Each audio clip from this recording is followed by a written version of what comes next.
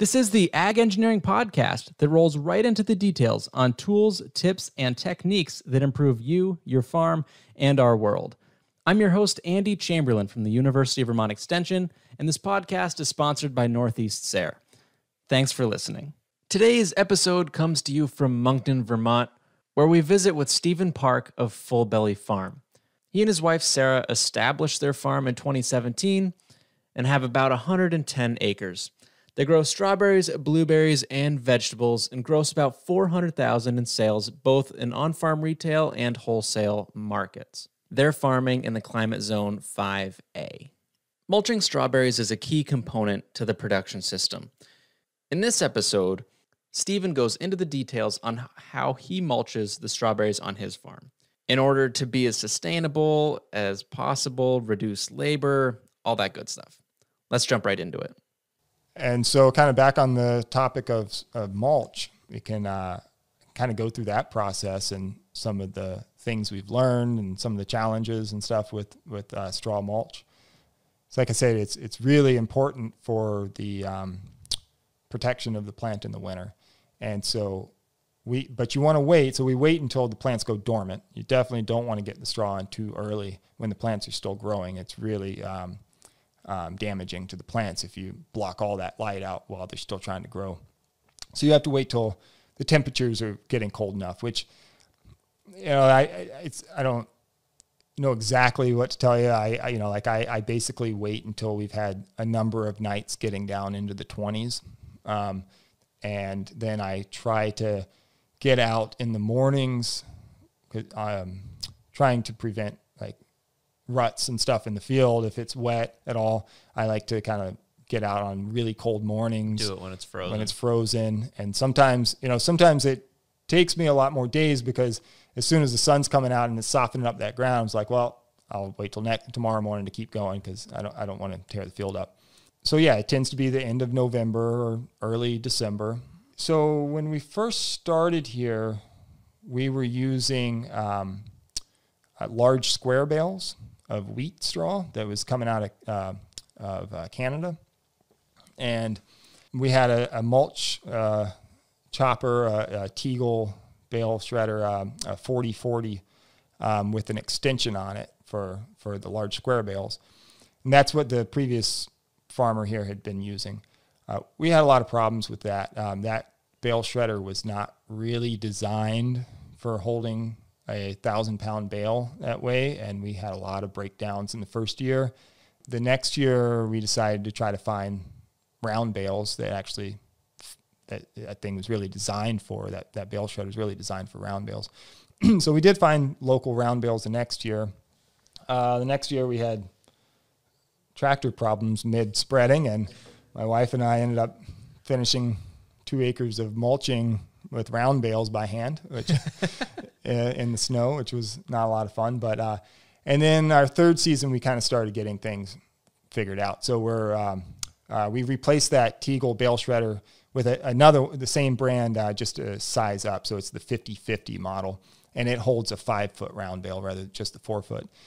And we were buying what we could find locally, so one of the challenges with straw, you really don't want any seed in that straw at all, because you spend the whole season trying to prevent weeds and do good weed management and cultivating and everything. And then like we found our first year, we had this nice weed-free field at the end of the season, and then we spread straw all over it. And the next spring we had wheat, mats of wheat growing up all through our whole field. Because even with a good combine, there's going to be some seed left in that straw. And if you're not using herbicides, a lot of people will just do a pre-emergent herbicide before they sprout, but we weren't doing that. So then we were hand weeding in the spring. Yeah, hand weeding wheat. Yeah, exactly. So we did find somebody locally who had some what we call pre-cut straw. It is a rye straw that's grown and cut at just before milk stage, when the seed is not viable, but you still get nice amount of biomass, a lot of straw from it. So it's actually cut before going to seed and not combined for seed. And that worked great. That was a lot better. We had a lot better results with that. But for a few years there was a lot of like trying to figure out where to get it every year. The prices would vary from one place to another, and quality, and trying to source it every year was always a stress because it's such an important input. You know, one of the most important inputs on the farm for us. It's very expensive. We do. See, last year we spread about 120 round bales, and at $70 a bale, you know, that's an expensive input. So we actually planted rye last year on some of the extra acreage we have that isn't our like better vegetable acreage. It's more like our heavier clay fields. And I planted about 35 acres of rye last year for that. And then I bought a hay bine and did the cutting myself, and then had a local farmer do the baling, raking and baling for me. And so now this year we are going to be using our own mulch that we grew on the farm, which is real exciting. And we know the quality. We have plenty of it. And I wouldn't say it's saved us a whole lot of money ultimately. Maybe it's a little cheaper, but after all of the tillage and everything, and the hiring out the baling, and I think we can make improvements on that in the future. But even if it doesn't save us a dime, which it does save us some money, but even if it didn't, we have the quality and the quantity when we need it, and that is, you know, that's done. That's done in June. We have it here. We don't have to think about that for the rest of the summer, you know. When normally would you be trying to source that? I mean, kind of all summer, you know. I'd be calling around, and you know, one year this person might have some, but then they don't the next year, and this person's might be $80 a bale, and this might be 60 over here, but you don't know the quality, you know. It was really challenging to find pre-cut straw consistently. Typically, we were still buying stuff that had been combined, and we're still dealing with that up until now. So, which means it was also shipped hundreds of miles. I mean, well, some of that was local. Did you? Yeah, local rye straw that people had combined. But yeah, all the stuff from Canada was very expensive, and I know the price has only gone up on that. In 2017, we bought in a truckload of about 45 of the large square bales, and they were $100 a piece. I've seen them now; they're twice that price now. In just a few years, they're $200 a piece. So you know, that's $9,000 of straw to go spread on the field. You know, yeah, it really adds up. So getting control of that process and that system and quality control and all of that's been really important, and we're getting there now. There's still a lot of challenges with growing the straw ourselves because you know, now we have 35 acres that we're planting in rye and cutting off in June, and you don't replant that until September, and so now you have a few months there of ground that, what do you do with? You know, you're trying to keep the weeds from getting out of control, and we're running over it with harrows, and, you know, trying to keep it clean, and there's a lot of tillage. So I'm trying to find a system, and also you're just taking from it every year, you know, and not really putting anything back. So we're going to start working towards developing a no-till system where we can always have something growing. What I have in mind, this is unproven at this point, but what I have in mind is like frost seeding red clover before cutting the rye, and then we'll have a quick stand there, and then maybe no-tilling in like a sorghum sedan to really aggressively block out the weeds all summer, and then flail mow that really low early September and no-till rye into that. It's kind of a thought that I have right now that I'm working towards, but haven't done it yet. So.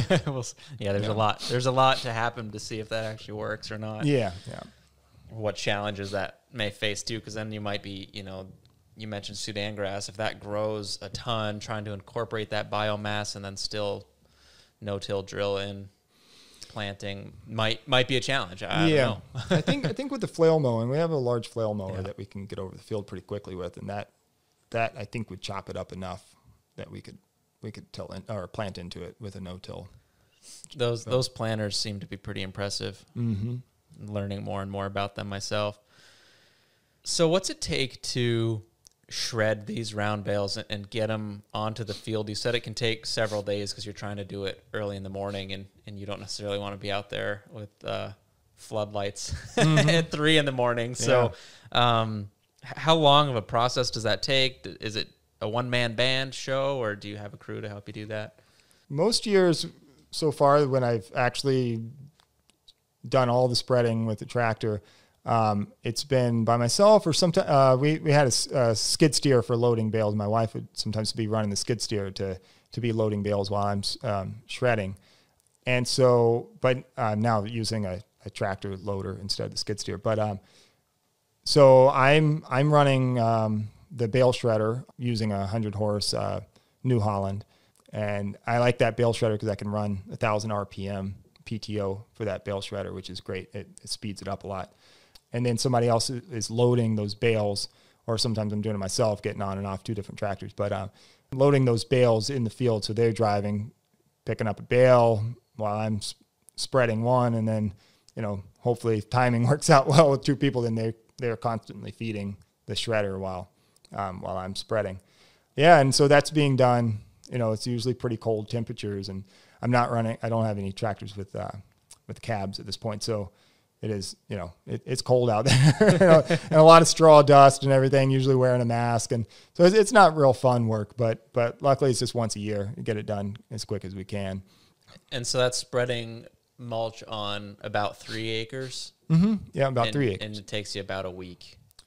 Yeah, those are not full days.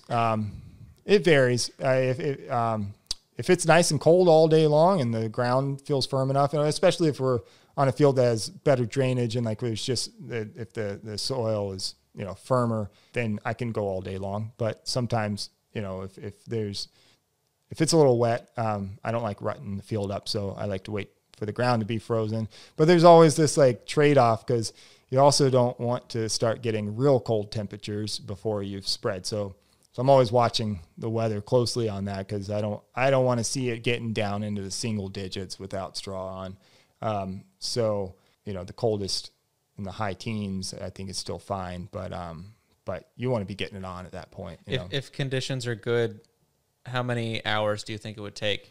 I mean, is it a couple long days? With 2 people and conditions are good and somebody's feeding bales to me, then I'd say 3 days. Yeah. To get to, because I put a lot of straw on.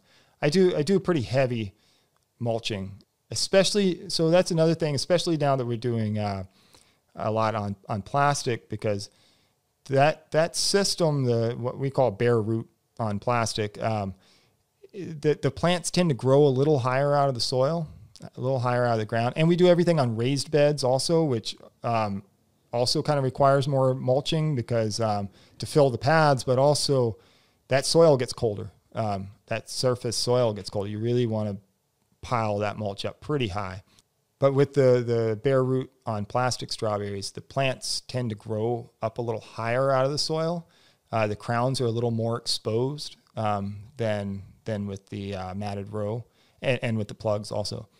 Even if you plant them, we plant them the right depth initially, like good and deep, but they just kind of push up out of the ground more, and they grow higher out of the ground. So you really want a lot of mulch on top of them. So I'm aiming for I like to see at least 5 inches of chopped straw on top of those plants. 6 is great, I want a lot. I really want a lot. And it really also, it makes the pads cleaner in the next year. Customers really like, because we're doing a lot of pick your own. So just less mud, it just keeps the field a lot cleaner too when you put a lot of mulch on. It's about 6 inches on top of the plants. So are your aisleways deeper because it blows in? Yeah. I try to aim to build up as much as possible on top of the rows, but yeah, you're kind of filling those pads up too. And you keep an eye on it through the winter. If you get high wind before you get any snow or ice or anything to kind of pack down that straw, it can blow some of the straw off of those raised beds. But as long as you get a good snow pretty soon after, even if the snow melts or whatever, it's wet, it's packed down, and it doesn't blow off later in the winter. But I really like to see thick straw and then a heavy snow on top of that. Because that ideally, the snow really makes a big difference too. And then other things that can happen too that we've been dealing with are deer like to come in and dig those plants up in the winter. They'll push the straw off of the plant and eat the leaves, which does damage to the plants. But even at that, just by eating the leaves, but also the bigger problem is that they just left them uncovered, and so then you get freeze damage. Completely kill the crowns too. Yeah, you get winter damage once those deer uncover them. So it's a challenge, something that we're trying to figure out, because it's kind of hard to fence each individual field, every year, and still allow access in and out for yourself. And deer are pretty tricky to fence too. I mean, they're nimble and can jump. So yeah, it's interesting.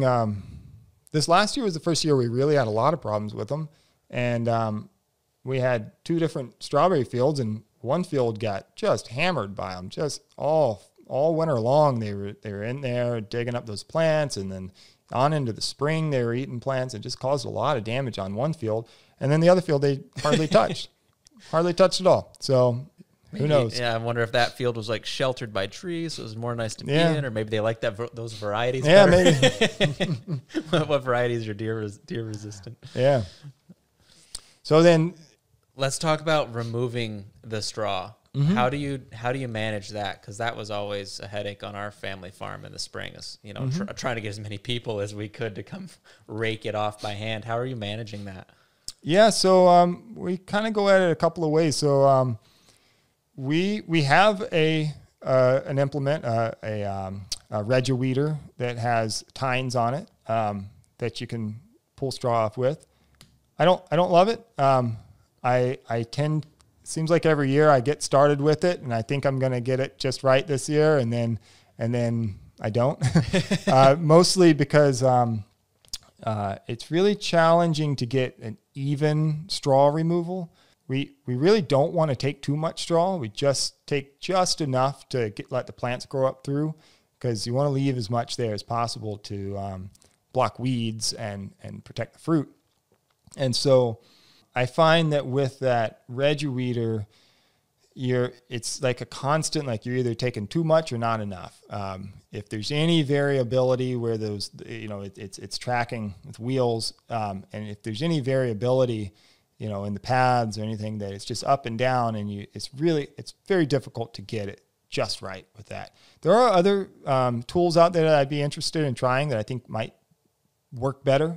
Some brushes, some like spinning brushes and stuff that I think might be more effective and more consistent. But what we do, I tend to like this spring, I ran over as well as I could with the Regiweeder, got the bulk of it off. And then basically, so we hire a couple of Jamaican guys to come up and work on H-2A visas. And it's basically the first thing they do pretty much when they get here is we go out with pitchforks and take it off. And, it's really not that bad. Those guys are pretty fast, and even in years that I've had them do the entire field, because another issue that we can get into is getting on the field that time of the year. It can be so wet, especially under that straw, because it doesn't dry out very quickly under that straw.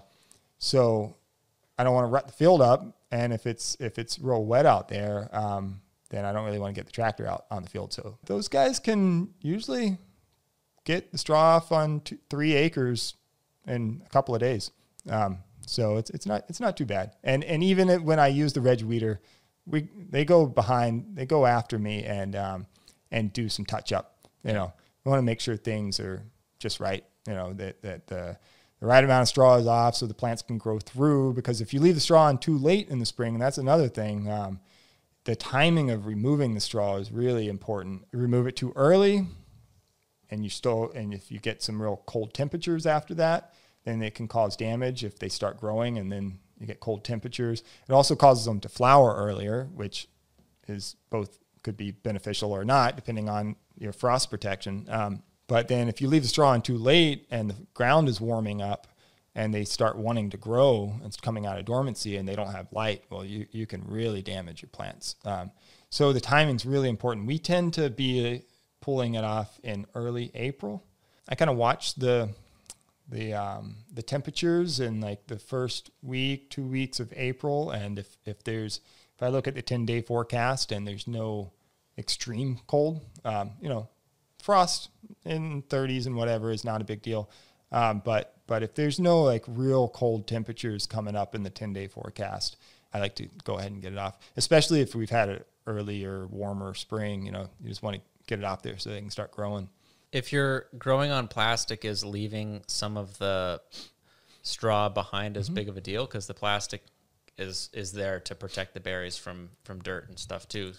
Right. So that's another thing that you can do with the straw is kind of, and I wouldn't, we definitely haven't like perfected this, but you can adjust the timing of the plants based on how much straw you leave on when you have that black plastic. So if you leave a lot of straw on, and you're keeping that black plastic all covered, well, then you're not really getting your plants aren't going to be any earlier than just a normal madder row system because you're not getting the benefit of the heated soil, which is what we do a lot. We leave the straw on because we don't really always want to push them a whole lot earlier. We want some amount real early, but we don't want our whole field coming on real early because that's just a lot more frost protection to have to deal with.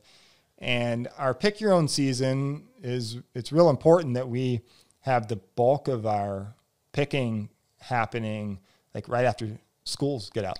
Yep. you know? So if they're ripe the week before, well, the kids are still busy. So. Yeah. It's hard to get the customers out. Yeah. It's harder. But you can affect how early those plants come on and flower and fruit based on leaving more straw on or removing the straw. And so if you remove the straw from the plastic, there's a lot of benefits to leave the straw also because you're not getting the splashing. You're not getting the berries sitting on the plastic, which that can be problematic, especially if it's hot or if there's water, a lot of rain, the moisture on the plastic, it can damage the berries when they're sitting on the plastic. So it's still nice to have that straw layer even over top of the plastic. And then if you have a real hot year, like a couple of years, 2019, those type of years when you're having a lot of high temperatures in the 90s, in June, like you're in fruiting season, you're happy to have that straw covering that black plastic because otherwise you'd have even worse problems there. Be picking dehydrated berries. Yeah. And the plants, if the roots get too hot, they just kind of give up. Yeah. The season's real quick on a hot summer. Did you have anything else you wanted to add about the topic of mulching? People doing smaller scale, there are other shredders out there that can shred like square bales, small square bales that are nice. We use the Teagle bale shredder because we need to put a lot out quick. But there are other shredders out there for a smaller scale that people could look into if it still speeds things up a lot. But using the larger bales is also a lot more cost effective. So yeah, I'm sure, especially if you've got a tractor to handle them. Exactly. You can't handle a 5-foot round bale right by yourself. I mean, I guess you did. Yeah, we still drove them out to the field and just like plucked off them, unrolled handfuls. them. Oh, okay. Yeah, you can kind of unroll them, and then spread with pitchforks. That sounds not fun. No, like you said, in after end of November, early December in Vermont. Yeah, you're questioning your life at that point. Right. Yeah, I am real excited about using more of the row covers, though. I mean, the straw mulch is nice, though, because you're adding a lot of organic matter. So you're at least getting another benefit. It's not, because it's expensive and it's important, but then you get that extra benefit, too, of you're adding a lot of organic matter to that field. That's true. I mean, it's a serious amount, and so that is another benefit. But then just for ease of things, using the row covers is pretty interesting to me, the Typar, and we have had good results with it on our plugs. I am certainly not ready to, I won't be switching over completely anytime soon, but I do like it. Like you said, it's good to have a little diversity in your systems as well, in case weather affects one differently than another. Your whole crop isn't in one style. Yeah. Let's talk a little bit about your overhead irrigation, frost protection, and that topic while we're still talking about strawberries. Yeah. So, it's typically in May when we have a lot of, especially late May when there's a lot of flowers on the strawberry plants. You have to protect them from frost, and even pretty light frost can cause a lot of damage, and you really can lose a lot quickly. And it's only when they're flowering. Although depending on the temperatures, the buds as they're first coming out of the ground or coming out of the crown can be damaged at certain temperatures, and then they get more and more sensitive and susceptible as they develop and open up. So you have to be prepared, every year. Even if a lot of years we don't end up getting frost at that time, but if you're not prepared, you're going to lose a lot at some point. So we do almost all overhead frost protection with overhead irrigation. So every spring we set up, we have solid set aluminum pipe. We set up our main lines, because we don't have permanent main lines out, because that's really the only thing we're using it for, and the fields move, year to year. So we have to set out all the solid set pipe, all the main line, and the 2-inch laterals in the fields, and have everything set up and tested. I have a PTO driven pump. You have to have, to cover 3 acres, we need to be prepared to turn on overhead irrigation on 3 acres at one time, That's a lot of water. It is. It's a lot of water. And so you need a big enough pump. Our pump we're using now it's just big enough. It's an older Hale pump. We actually had a even much bigger one before, but it can put out about 500 gallons a minute, I think, something like that. So it's PTO driven. You don't want to run that any more than you have to, because you're already you want to keep your field as dry as possible that time of the year. You don't want to contribute to molds and all of that, and root disease, and so you really don't want to run it any more than you have to, but you have to have it set up. So we set it up every year in April. We test it all out. I always try to keep spare seals and parts, and primer. This year the plunger and my primer on my pump, tore, and so having extras of that stuff available, being extra prepared, because in one night, for us, strawberries are such an important part of our business. We at this point they're close to, I don't know, about a third of our sales, our total gross sales in a year. And in one night, you can lose, depending on how far along they're flowering, but there's the potential of losing 3/4 of that, in a night. So it's really important to have a system that is functioning. It's set up well ahead of time. It's tested. And then when it comes down to it, the nights that, if I see a possible frost, and I've learned to kind of read the forecast a little more, because you don't just rely on, I've noticed that with the forecast, they cannot be predicting a frost at all. They can I've seen forecasts where they're calling for a low of 40, and we still have gotten a frost. So, whoops. Yeah. So the things I look for, if I have flowers on plants, then I'm watching very closely. I'm looking for those nights that are clear skies and no wind. And if I have a clear sky night with no wind, and they're calling for any temperatures 40 or below, I'm not really sleeping that night. You're ready. Yeah, I basically try to stay up all night. Pretty much, typically. I might get a couple hours of sleep, and I'll set multiple alarms, and I have a sensor, I use a remote sensor out at the field, so I can be looking at it at the house, but I don't wait for that to alarm me, because there's too much on the line. Too much on the line, yeah. So I pretty much just don't sleep those nights. I stay up all night. I go out, once I feel like there's a risk of frost, I go out every half hour or hour or whatever. I go to the field where the berries are, because we have a slope on the farm, and I've found that, I can go out in my front yard and then walk down to the field. And I've seen, I remember seeing one time a 7 degree difference from my front yard down the field. So it's not good enough just to go, step out front. I go down to the field, and what I tend to watch for, I don't want to run that frost protection any more than I have to, because I don't want to put any more water on the field than I have to. But as soon as I see a real light, the very beginning of a light frost on the straw, then I'll turn it on. And so then I turn I fire up the tractor, prime the pump, and I get the overhead going. And I run that until the risk of frost is over the next morning. So until the temperatures come back up above freezing. And sometimes that results in a field covered in ice, it's like glass on the plants, but it's the best protection. Row covers work.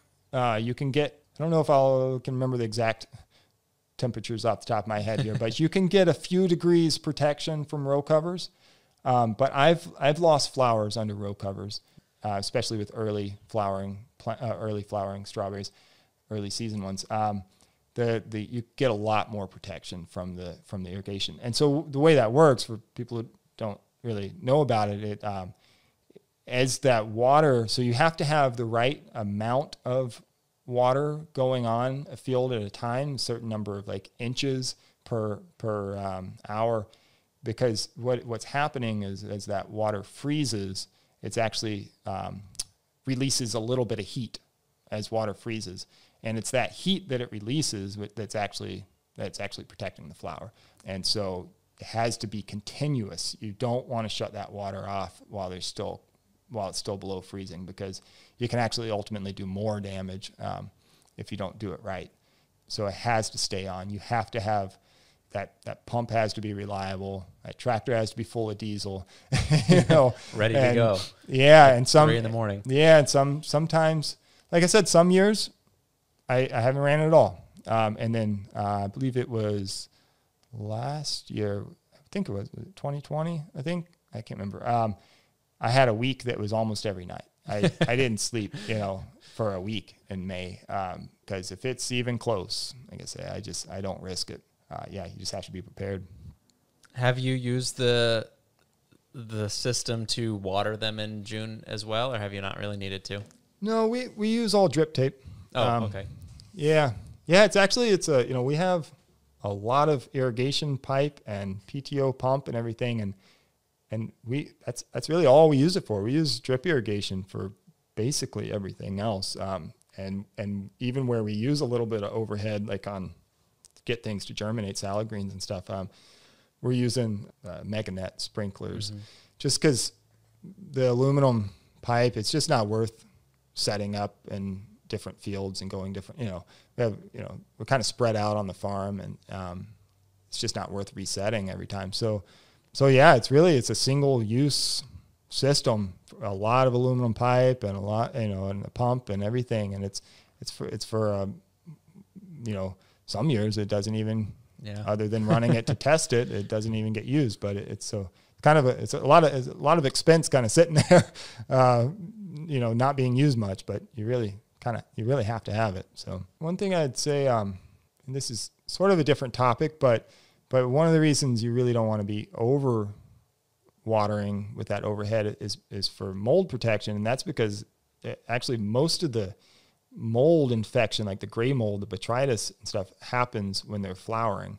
A lot of people don't realize that until they started growing strawberries, that the infection starts in the flower, not later in the fruit, really. I mean, it can, but most of the infection starts at flowering time. So any of the spraying and stuff that you are doing, you're doing while they're flowering, not if you do it right, you're doing it then and not when there's fruit on the plant. So like I said, we're using this oxidate as our only fungicide at this point. And it does require a lot more spraying, getting on the field more often than with the conventional sprays, but we've had really good results with it.